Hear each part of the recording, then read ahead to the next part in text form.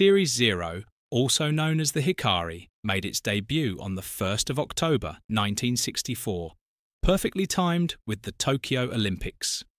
Built to link Tokyo with Osaka, this gleaming white and blue train slashed journey times from nearly 7 hours to just 4. Incredibly, that would soon be reduced even further to just over 3 hours. For a country still recovering from the ravages of war, it wasn't just a train, it was a statement of technological prowess and a symbol of national renewal. At first glance, the Series Zero looked unlike anything else on rails. Its iconic bullet-shaped nose wasn't just futuristic, it was aerodynamically efficient. But the real innovation lay underneath. Unlike traditional locomotive-hauled trains, the Series Zero was an electric multiple unit, meaning every axle was powered.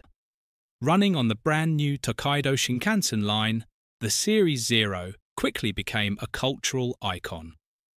With a top speed of 210 km per hour, later upgraded to 220, it was the fastest train in the world when it launched. Over 3,200 vehicles were built between 1963 and 1986, making it one of the most prolific high-speed train types in history. The Series Zero remained in service for an extraordinary 44 years.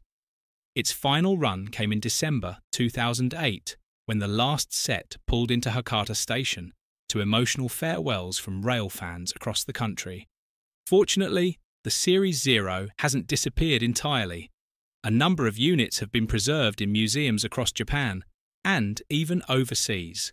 One leading cab is proudly on display at the National Railway Museum in York, England, making it the first Shinkansen unit preserved outside Japan.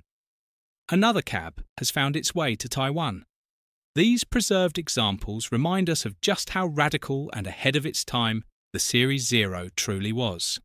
The Hikari may no longer thunder down the rails, but its spirit lives on in every Shinkansen train today.